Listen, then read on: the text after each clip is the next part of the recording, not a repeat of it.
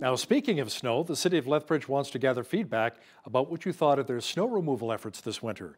They've launched an online survey to gather some of the opinions. Now, today the survey was sent to everyone who's downloaded the Loop app and lives along a snow route. It'll also be available on the city's social media pages and their Get Involved project page.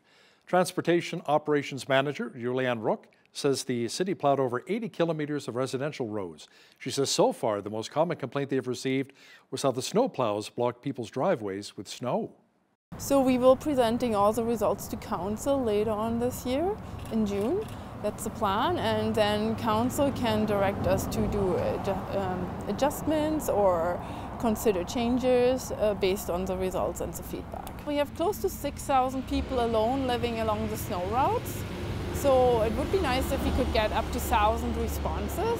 There is a prize available at the end. So we hope that encourages people. You can actually win a ride along in a snowplow with the city of Lethbridge.